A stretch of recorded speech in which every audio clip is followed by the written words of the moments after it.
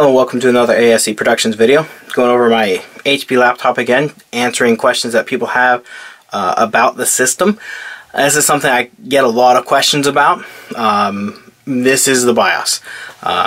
Just like some of the other laptops I reviewed, like the Dell and the Asus, the BIOS settings on these are extremely minimal.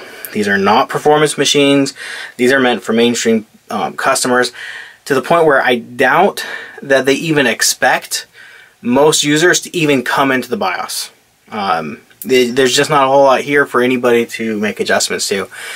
Just going through this one. On the main one, you have your system time, your system date. You have a system log, which doesn't give you anything. If you go to security, you have administrator password, power on password, TPM device, TPM state, clear TPM, and restore security default to factory settings. That's it. System configuration, you have a language. You can turn on or off virtualization. You can set the fan to be always on. I don't have it always on. I like it being able to turn off. Action key mode.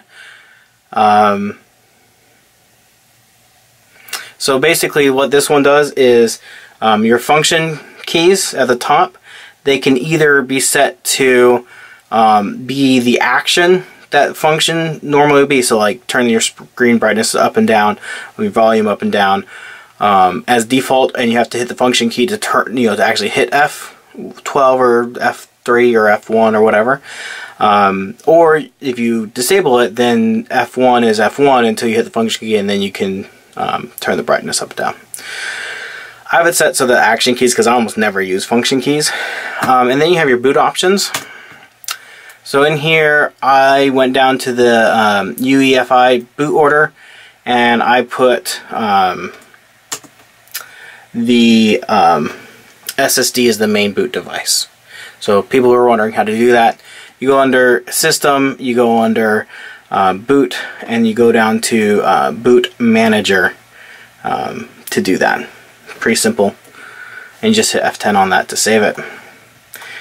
Now, it's funny, it gives you an internal CD-ROM drive as an option, and this doesn't have a CD-ROM drive. It has, the port for one, but it doesn't actually have a CD-ROM. And then you can have a USB CD-ROM, USB diskette, or USB hard drive. And that's all your options in here.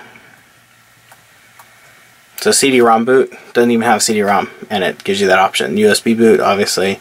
Network boot by default is disabled. Secure boot enabled. So that's all you get in there under system configuration.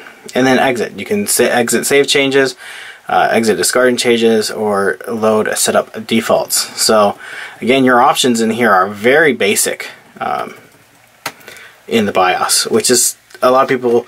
When I added more memory, like, oh, you go to the BIOS and add memory to the video card. No, you can't do that.